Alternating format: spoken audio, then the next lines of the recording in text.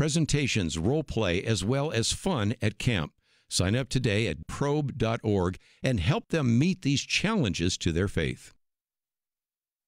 Jenna Ellis in the morning on American Family Radio. I love talking about the things of God because of truth and the biblical worldview. The U.S. Constitution obligates our government to preserve and protect the rights that our founders recognize come from God, our Creator, not our government. I believe that Scripture in the Bible is very clear that God is the one that raised up each of you, and God has allowed us to be brought here to this specific moment in time. This is Jenna Ellis in the morning.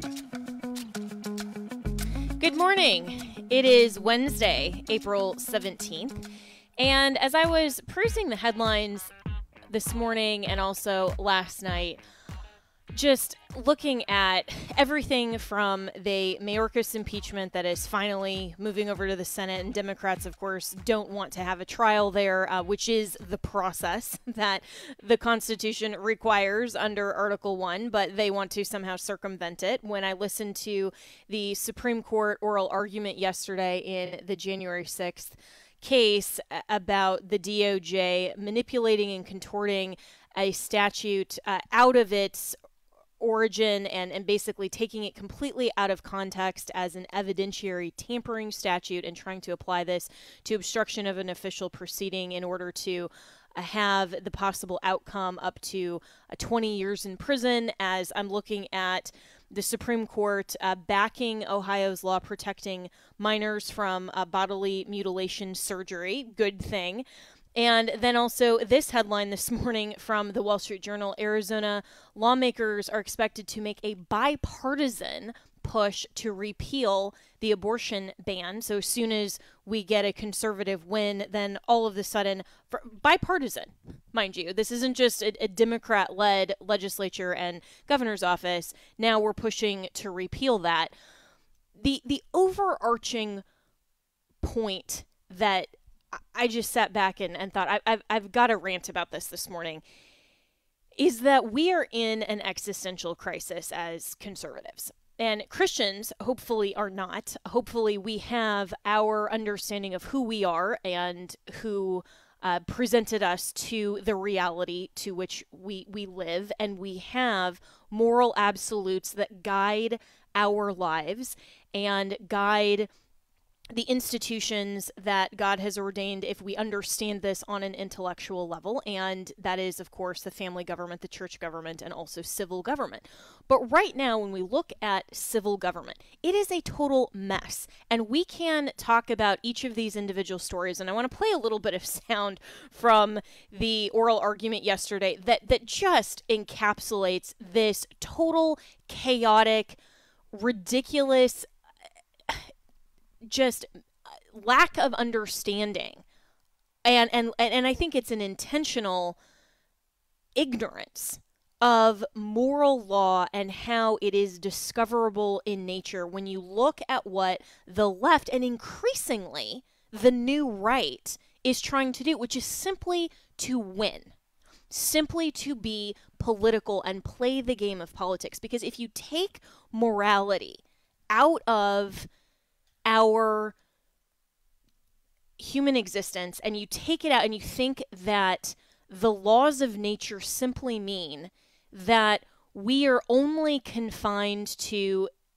a purely empirical type of dispassionate observation, and our universe just is completely amoral, it doesn't have a right, it doesn't have a wrong, then the universe ceases to be rationally intelligible. And these are big concepts that we need to unpack.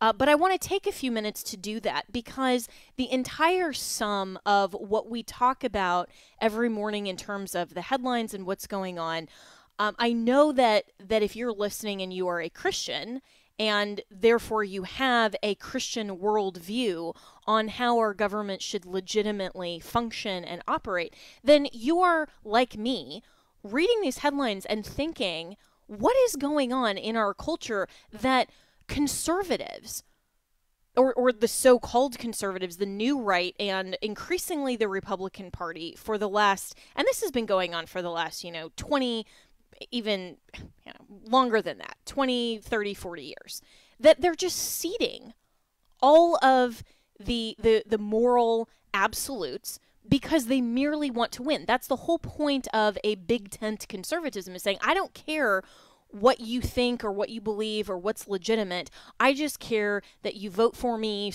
or vote for my party so that I can win. And if you extrapolate that to its logical conclusion, that is a leftist proposition, which is exactly what the Solicitor General was arguing to the Supreme Court yesterday, and what the DA is arguing in the Trump New York case, by the way, that's going on, and it's in the third day of jury selection, because justice no longer means anything except a political win. And that offends us as Christians, because we understand that justice requires an anchoring in truth. Without truth, you can't have justice, or at least meaningful justice.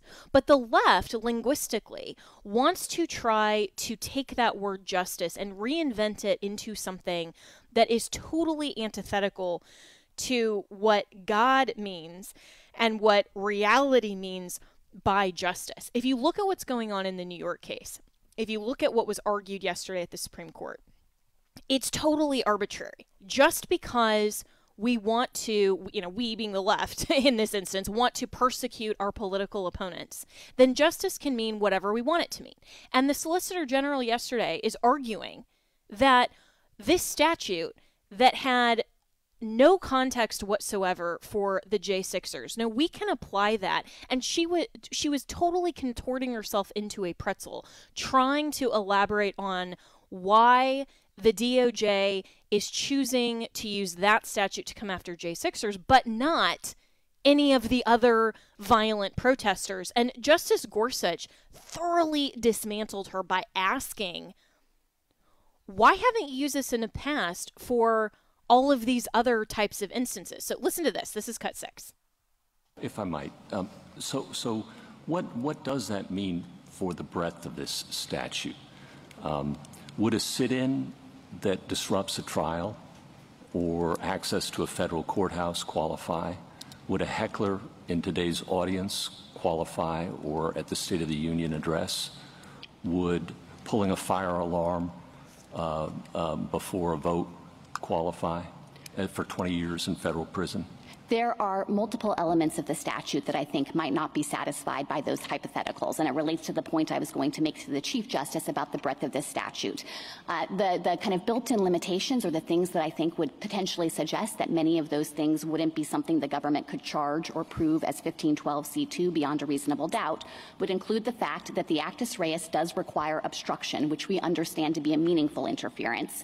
So that means that if you have some minor disruption or delay or some minimal outburst, we don't think it falls within the actus reus to begin with. My outbursts require the court to reconvene after the proceeding has been brought back into line, or the pulling of the fire alarm, the vote has to be rescheduled, or the protest outside of a courthouse makes it inaccessible for a period of time.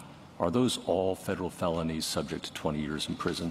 So with some of them, it would be necessary to show nexus. So with respect to the protest outside the courthouse, we'd have to show that, yes, they were aiming at the proceeding. Yeah, they were trying to stop the proceeding. Yes, and then we'd also have to be able to prove that they acted corruptly, and this sets a stringent mens rea. It's not even just the mere intent to obstruct. We have to show that also, but we have to show that they had corrupt intent in acting in that way. We went around that tree yesterday. I know. I heard the argument yesterday, but I guess what I would say is that to the extent that your hypotheticals are pressing on the idea of a peaceful protest, even one that's quite disruptive, it's not clear to me that the government would be able to show that each of those protesters had corrupt intent. So mostly peaceful protest that actually obstructs and impedes an official proceeding for an indefinite period would not be covered? Not necessarily. We would just have to have the evidence of intent, and that's a high bar. They intend to do it all right.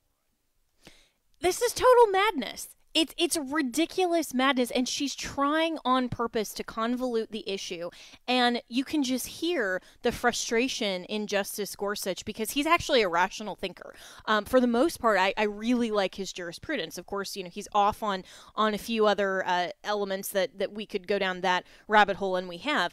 But this is just utter madness. It has no coherency other than, and if she was totally honest about her position, the Solicitor General, she would simply say, we wanted to charge this because we think that January 6th was the worst possible violent protest in the history of America because these were Trump supporters, these were conservatives, and so we want to throw the book at them with anything that we can possibly derive from the text of the law and push it on them. And we've declined to do that in the sit-ins at the Kavanaugh protests and the trials during his confirmation hearing, not the trial, but the sit-ins at the Kavanaugh protests, the pulling of a fire alarm that one of the Democrat representatives did in Congress, the hecklers in the crowds, and the violent pro-Palestinian protests that we've seen even over the last few days, these so-called mostly peaceful protests that were literally burning buildings and destroying property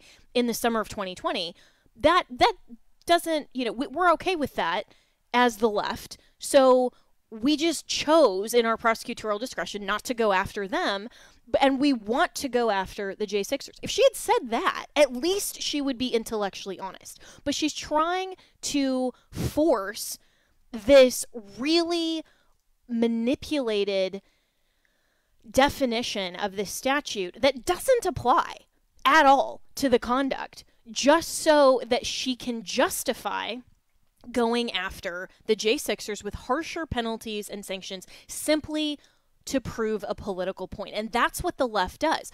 And we should expect that from the left, and we should hopefully have and be able to capture in the in some of the elements of and the safeguards of our constitutional framework. We should be able to stop that and capture those political pushback and those political intentions before they ever are fruitful. But what's happening is that it's like Republicans are just manipulating ourselves into pretzels as well. And I say are, even though I'm not a registered Republican, but conservatives generally. And we're basically seeding this, and we're arguing this from a secular approach rather than intellectual consistency. And C.S. Lewis said it very well when he said this: men became scientific because they expected law in nature. And they expected law in nature because they believed in a lawgiver.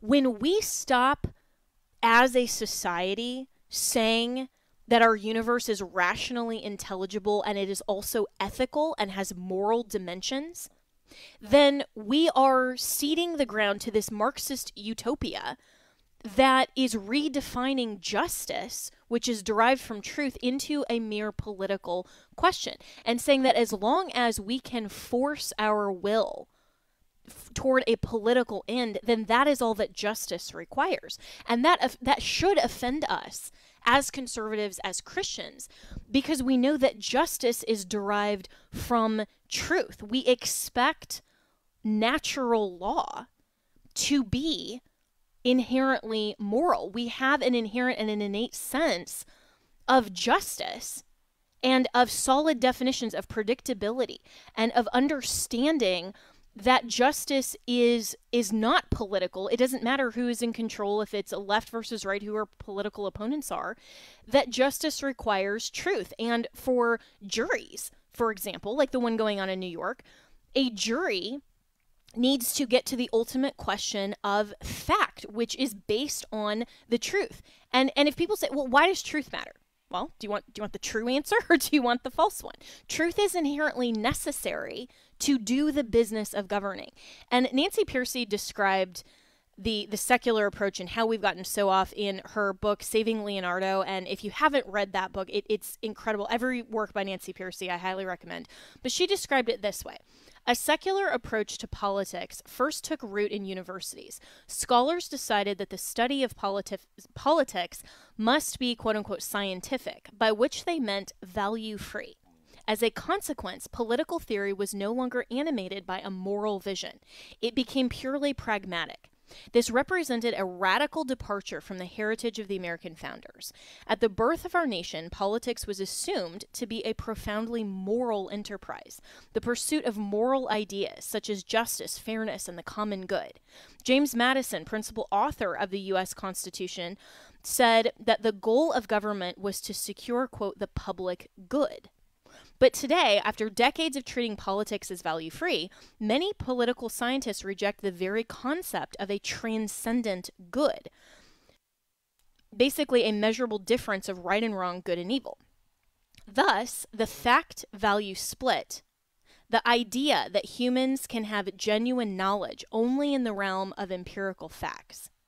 Morality was reduced to subjective preferences, and I would add, if I may, political opportunism. So the term values means literally whatever the individual or the political party happens to value. And in this instance, of course, what we are seeing in 2024 is that the left values absolutely crushing their political opponents. And that's why the Solicitor General can stand up and say to the U.S. Supreme Court, we want to go after the J6ers with the harshest penalties, and we are going to turn a blind eye to BLM and their violent riots and their destruction of property, because we agree with their viewpoint and we don't agree with conservatives or Trump supporters. And they think, in their warped secular humanist view, that that actually is enacting justice. They think that it is a righteous cause that they are pursuing because politics has been completely separated from objective value.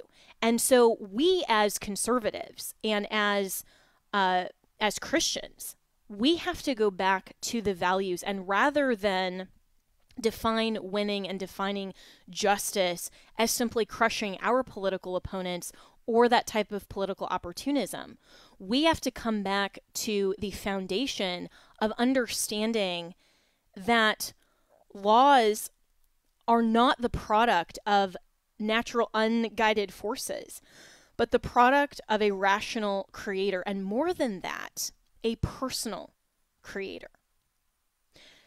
The universe is not without boundaries and rationality.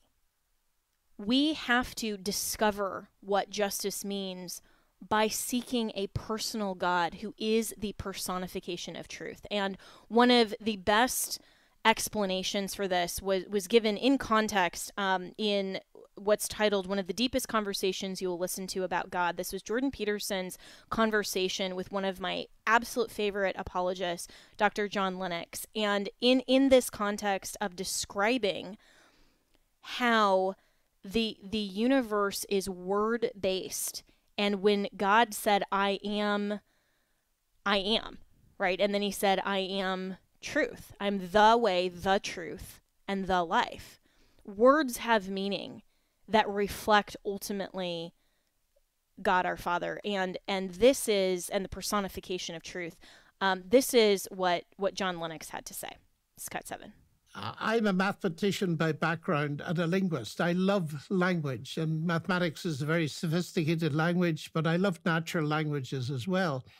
And it seems to me that where this fits together best is first in the fact that we can do science, in the sense that there is a rational intelligibility to the universe, which is the foundation of modern science and is a legacy of the biblical worldview.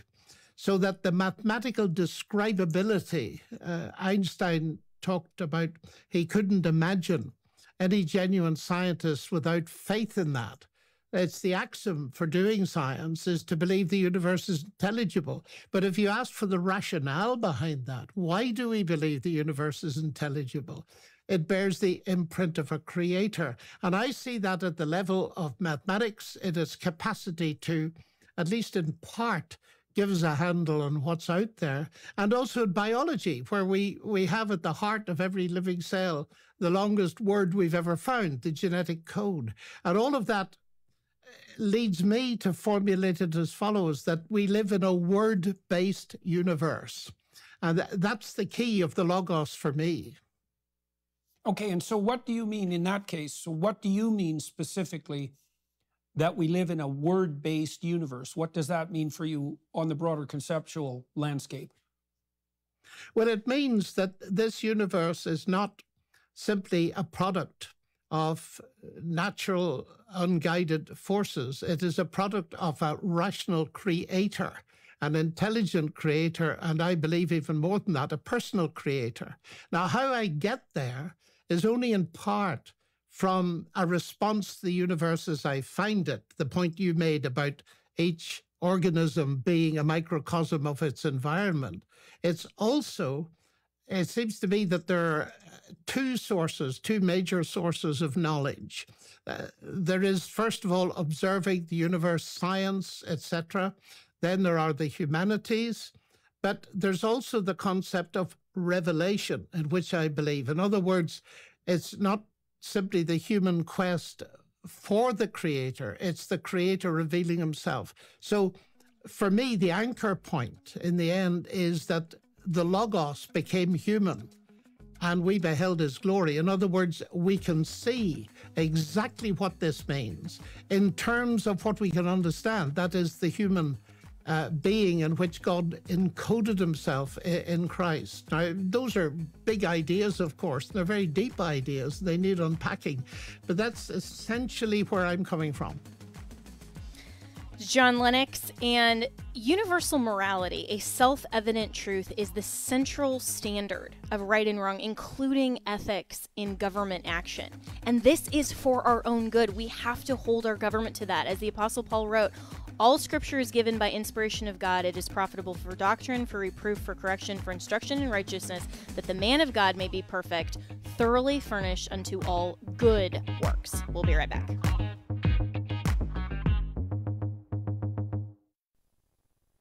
Let's see, if something costs less, but people are happier with it, that sounds like something to look into, and that is MediShare. And maybe you've heard switching to MediShare to pay for healthcare can save many families up to $500 a month, and that's huge, but it's also true people are way more satisfied after making the switch too. The member satisfaction rate for MediShare is double that of the typical health insurance plan. Double.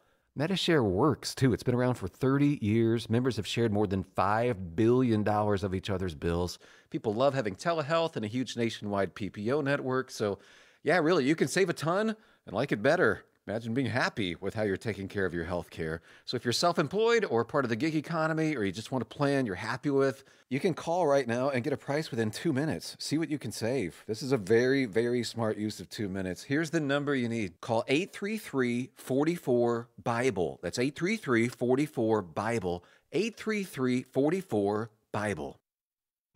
Abortion has remained the world's leading cause of death for the 5th consecutive year. Tragically, this total is greater than the entire number attributed to the next 7 causes of death combined. I'm Dan Steiner, the president of Preborn, inviting you to join us in turning this thing around every day. Preborn's network of clinics rescues 200 babies. You see, by introducing a mother to her child on an ultrasound, a baby's chance of survival doubles. 200 babies is truly miraculous, but our work has only begun, as by the time I'm finished with this life-saving message, 2 babies will be aborted, just right here in America. Let's make 2024 the biggest baby-saving year in history. An ultrasound can be the difference between the life and death of a child. For just $28, you can sponsor 1 ultrasound, and $140 helps to save 5 babies.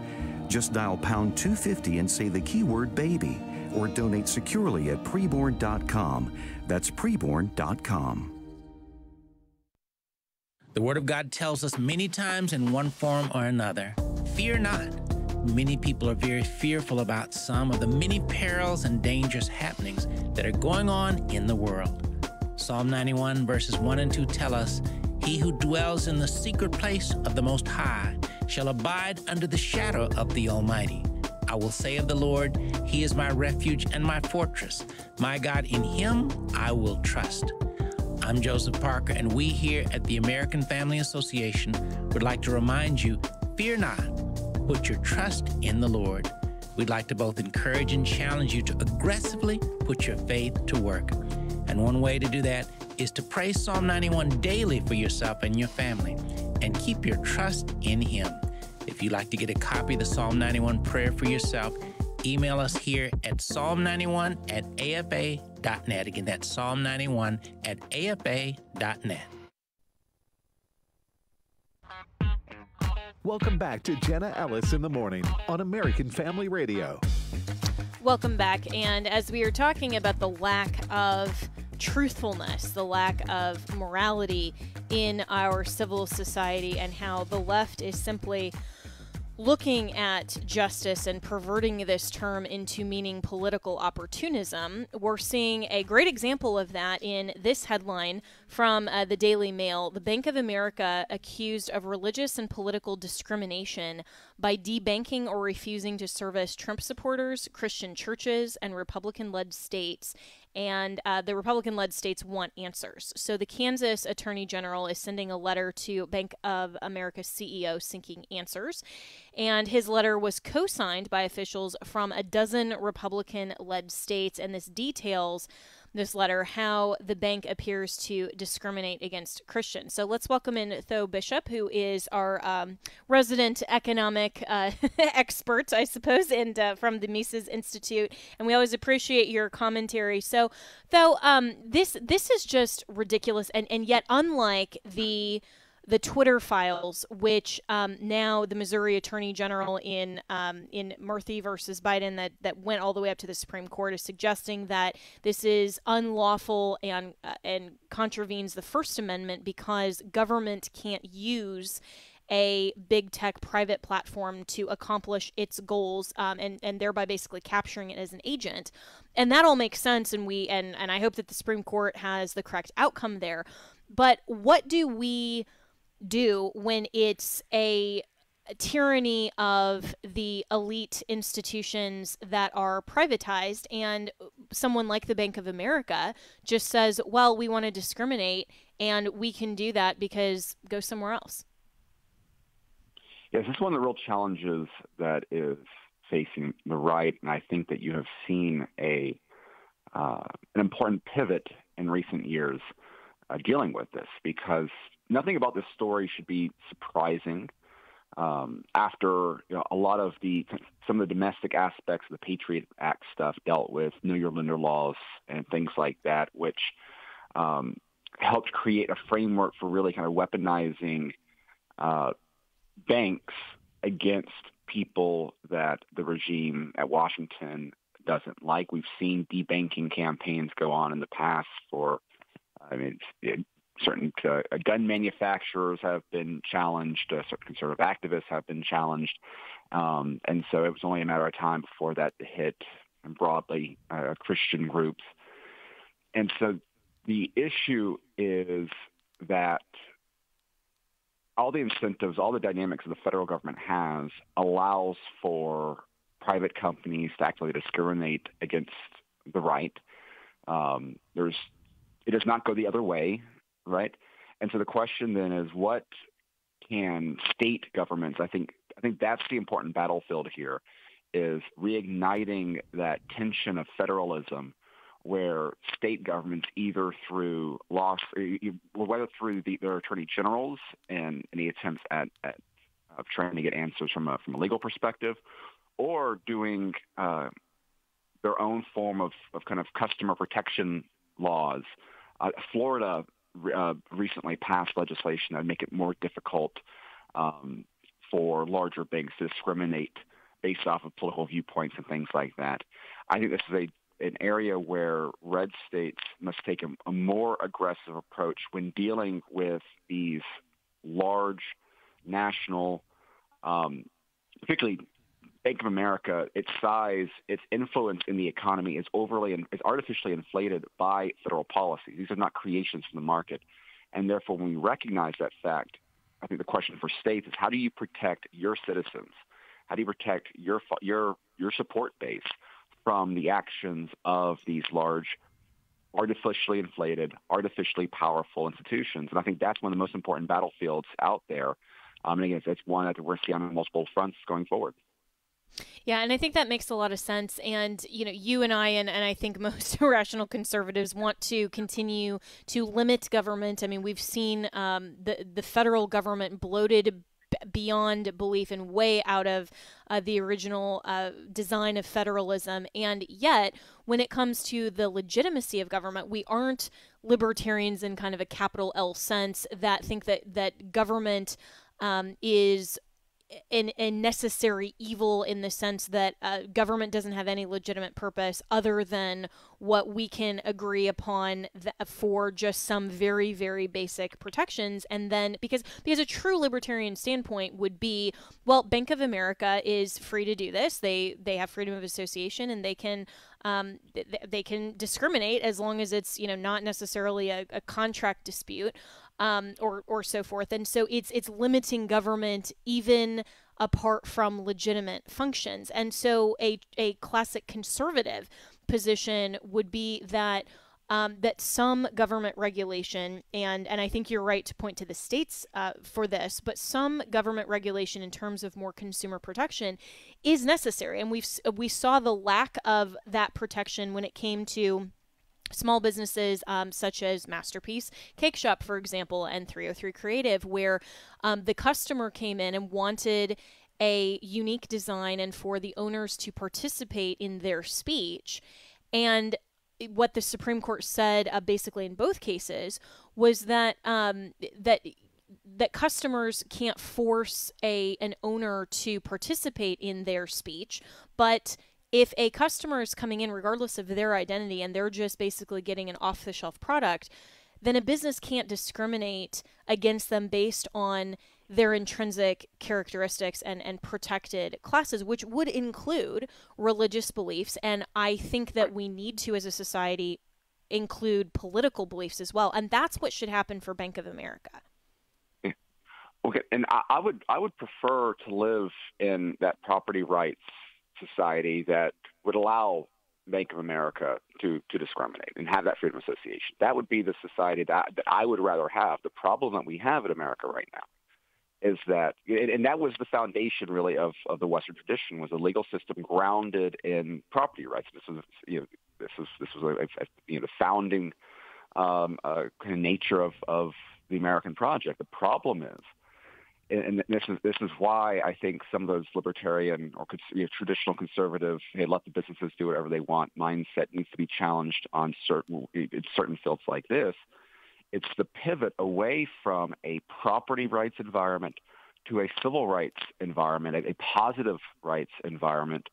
And what that has done is that it's completely shifted, where basically you cannot discriminate against the supporters, basically against the left's people, right? The people, the patrons of the patronage of the regime. Those people can't be discriminated against. It's everyone on the other side that you can discriminate against. You can discriminate against the unvaccinated during COVID. You can discriminate against Christians. You can discriminate against Trump supporters. And that's the thing, that so long as we have this environment that has been created, as long as we have this civil rights environment, then those protections must be, then the other side, the right, must fight for the same protections the left fights for their own. Because if not, then you create an economy that beyond beyond all the economic deformities and the taxation, the inflation, and all the things that we can talk about in that perspective, just the ability for the largest economic institutions to discriminate, to further uneven that playing field, is going to result in America where people that have our beliefs, our values, are going to be further disadvantaged rather against those that have a lot on the other side of things. And so this is where, again, if you're a Republican in a red state in particular, are you going to essentially allow D.C. to set the economic environment in your state, or are you going to take an active force in trying to balance out the policies in that framework within D.C.? Again, that's what DeSantis has done in a variety of ways in Florida. That's what we're seeing, I think, increasingly more red state governors wanting to do. But it requires kind of replacing bumper sticker kind of conservatism with a real rigorous understanding of just what has gone on to this country, what is the economic and legal environment. It takes serious analysis and not simply, outsourcing your ideas to whatever your state chamber of commerce wants. Yeah, I'm speaking with Tho Bishop from Mises Institute, and you're so right that we can't just have bumper sticker conservatism like taxation is theft and, get off my lawn and, some of these other things without having a deeper understanding and a coherent worldview of politics and policy. And rather than just saying, well, you can't discriminate against me because I'm a Trump supporter, or you can't discriminate against me because, my freedom, basically. I think you're right to frame it as a battle between two different schools of thought of a civil rights versus property rights framework. And if we go back to the property rights framework, that would be better ultimately for everyone, and it would be more fundamentally fair as well. But we're currently in a civil rights framework that the left has completely captured. And that civil rights environment that has bled into legal opinions currently doesn't cover conservatives and political viewpoints. It only covers the identities that the left has manufactured, and increasingly so, they're not even applying it to religious freedom and religious viewpoints. And so we're fighting, I think, a battle on a ground that we're not actually even understanding the points of engagement that are genuinely meaningful. And so if we can't in the short term get to a property rights framework, then, and we just have about 30 seconds left, how do we fight this on a civil rights framework that's meaningful? Yeah, again, I think it's stronger consumer protections at the state level. What matters to me is creating greater friction so that the policies of D.C., that states are creating bulwarks against the consequences of the policies of D.C. We need more tension between D.C. and the states. And I think we're turning that direction. That's a very positive thing. And I think that's the best thing we do in the short term while we fight the long-term battle for what the future ideology that drives our nation looks like. Well said, Tho Bishop, and so much more to unpack there, and we always run out of time. That's why I tell Tim I could spend 5 hours on the radio in the morning, but we'll be right back with more here on Jenna Ellis in the Morning.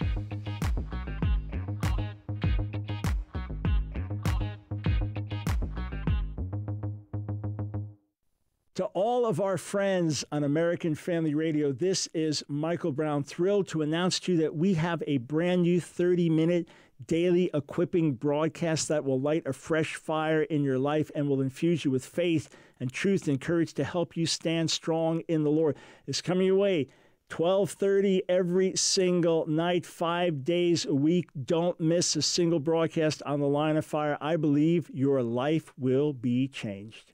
Target is in the bullseye because of its transgender bathroom policy. A petition by the American Family Association to boycott Target now surpassing 1 million signatures and counting. People have their own beliefs and stuff, but what can it hurt? What can it hurt? What can it hurt? It hurts our daughters. It hurts you. It hurts our families. It hurts me. It hurts all of us. Sign the petition to boycott Target at afa.net.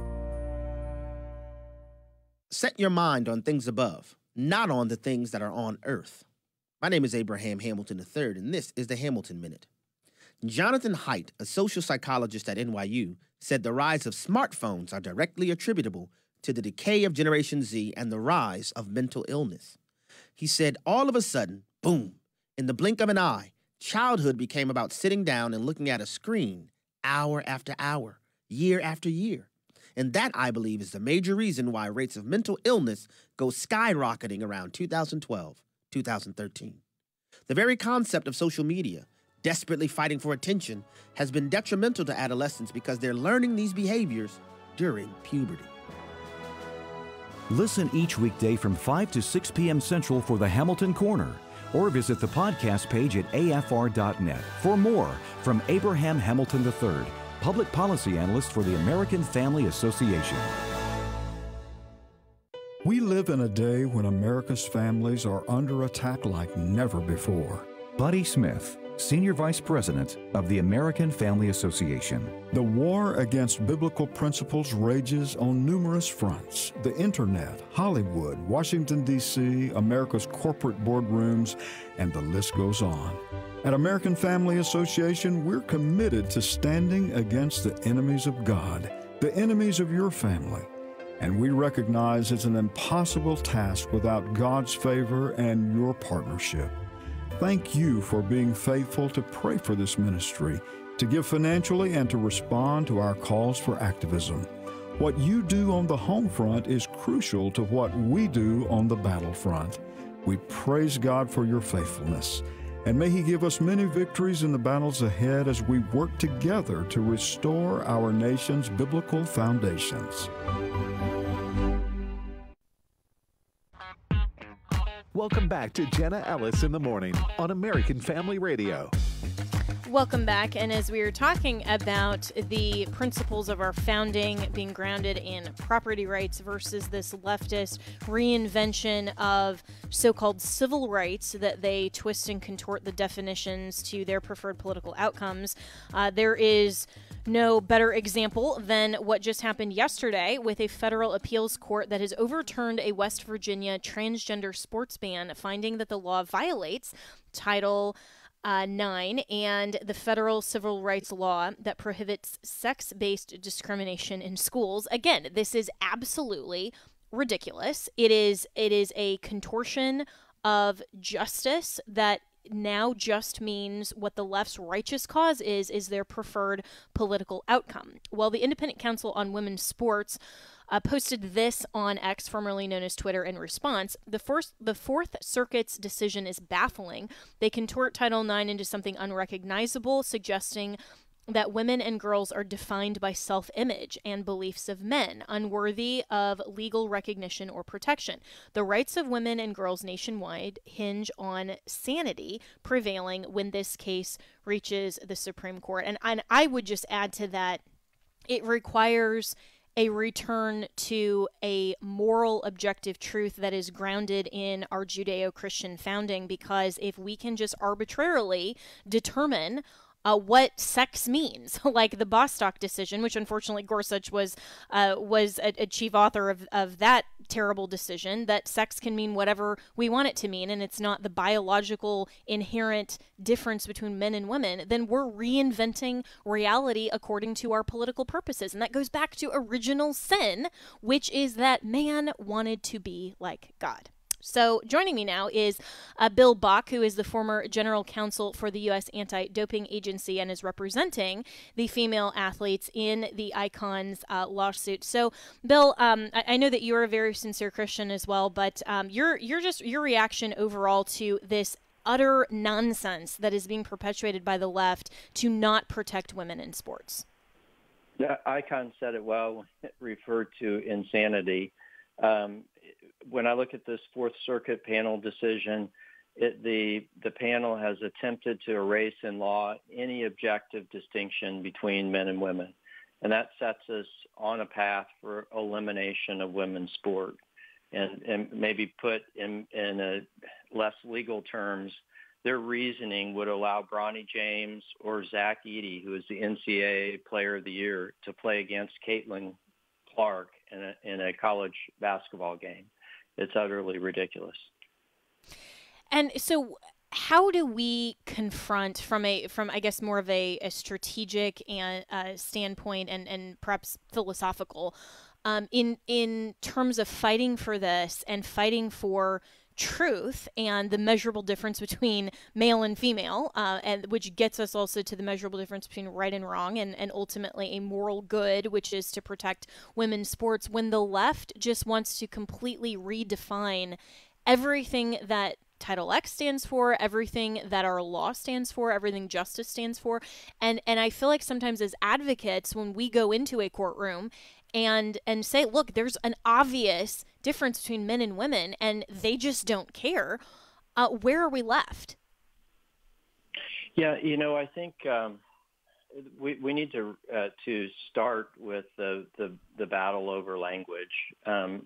Everything is being redefined, and I think a lot of times conservatives are are nice. They want to get along. They want to choose their battles, and we lose sight of the fact that when we lose the language, we lose arguments. And this case is an equal protection case. It means that you can't treat people differently that are similarly situated. And the problem comes in a case like this when there's an argument over who is similarly situated to a woman, when you call somebody a trans woman. And I think what we need to, particularly in the sport scenario, but really in all scenarios, we need to recognize that biology is real, science is real, it provides answers, and to make cogent arguments, you have to make distinctions. So we shouldn't be saying that we shouldn't buy into the terminology of cis woman and trans woman as if they're both women. They're not. A trans woman is a male biologically. They may want to be a woman, but they are male objectively.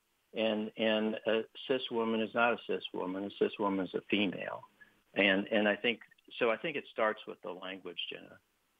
Absolutely. I think you were completely right. Bill Bach, who is the former general counsel for the U.S. Anti-Doping Agency and representing these female athletes with icons. And you're right, because secular humanism, this atheist view that elevates the creation, which of course is human beings, to being like God, and saying that we can create our own reality, really does, through language, seek to encode a different reality and a different God by claiming and redefining words so that they can create a different reality. I mean, it's like encoding DNA to create a different living thing, or encoding a computer language to build software. I mean, the word becomes reality. And this for Christians goes back to the premise I said way earlier on in the program, Bill. I don't know if you heard it, but this proposition from John Lennox speaking to Jordan Peterson, who was saying, this is why foundationally we are a word-based universe. And when the Apostle John started his epistle by talking about in the beginning was the Word. And then when the Word became flesh, when God became a man so that we could, through our very limited ability to discover reality, through how we understand those things and rationally have an intelligible universe, God made himself into a human being that we could rationally relate to. And the left, I think, this is a much bigger proposition than just they're trying to blur the lines in gender nonsense reality. I mean, they're literally trying to redefine what words mean so that they can create an alternate reality. And the legal opinions are now, unfortunately, a lot of these are buying into those propositions. And as any policy debater knows, and any lawyer like you, Bill Bach, would know, whoever defines words to their advantage will win the ultimate outcome. And so language matters and terms of art matter. And it used to be in legal parlance that when we had terms of art, it was a commonly understood definition of what we were talking about. But if nobody knows what we're talking about, are we talking about a woman or a trans woman? And on all of these blurred lines, then we can never get to truth, because truth is subjective, and then we can never get to justice. I totally agree, and it's certainly in the legal context. I mean, the dissent in this case was actually pretty good. It was the majority opinion was joined by a Obama appointee and a Biden appointee. The dissent was by a George Bush appointee, which is a little bit interesting. But the dissent even buys into the terminology usage of the left, and I think it weakens the impact of the analysis. And it's just important for people that believe in objective truth to recognize that in all facets, and particularly in the words they use, and without obviously a clear, defined, objective meaning for terminology, you can't have progress in society. You can't have progress in science. People ultimately can't communicate, and so that it's a big problem, and I think one that you're right to address. Yeah, and this ultimately then devolves our society into utter chaos, because if we can't use words to communicate and language to communicate that describes a commonly understood either point that is either a rational, tangible object, or if it's more of an esoteric concept, whether it's conceptual or based, then we can't do anything. We can't accomplish anything. We can't move further. And so then this becomes a completely irrational body of law. And do you think, or do you have hope that at least maybe the Supreme Court understands this, and we can have a more rational conversation, or at least the majority of the Supreme Court, if this case progresses further, to at least draw the line and say, no, it is not rational that trans woman means woman. We have to clearly define what our words speak of that then describe a physical object, which our bodies are physical, and the descriptions that we use to describe them have to have meaning. Yeah.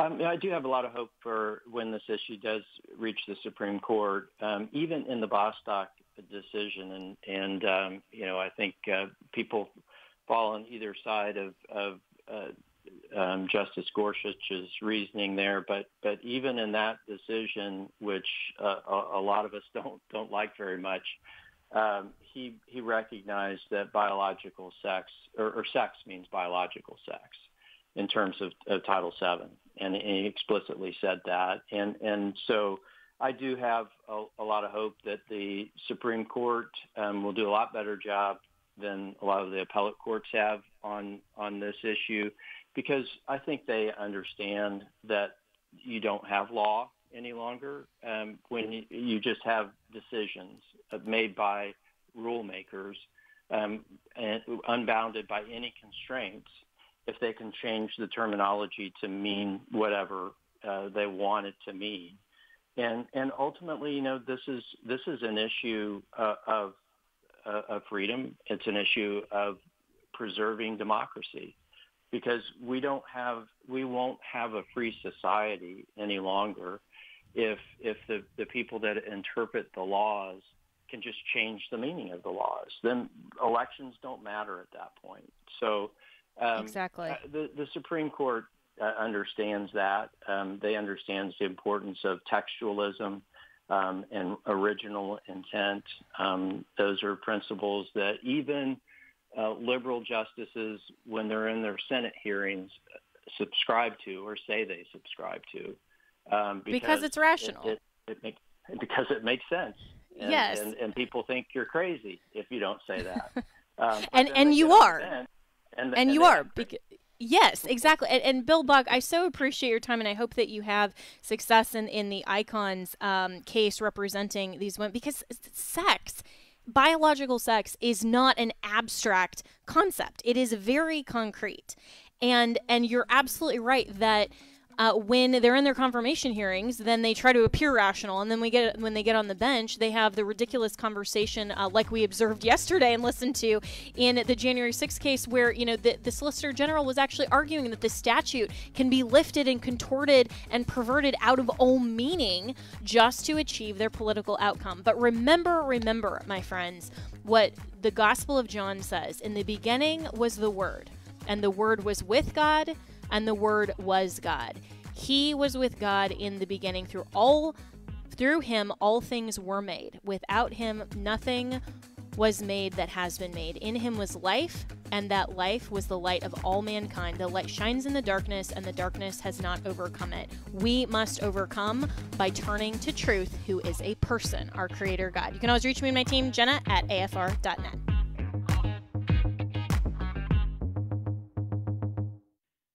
The views and opinions expressed in this broadcast may not necessarily reflect those of the American Family Association or American Family Radio.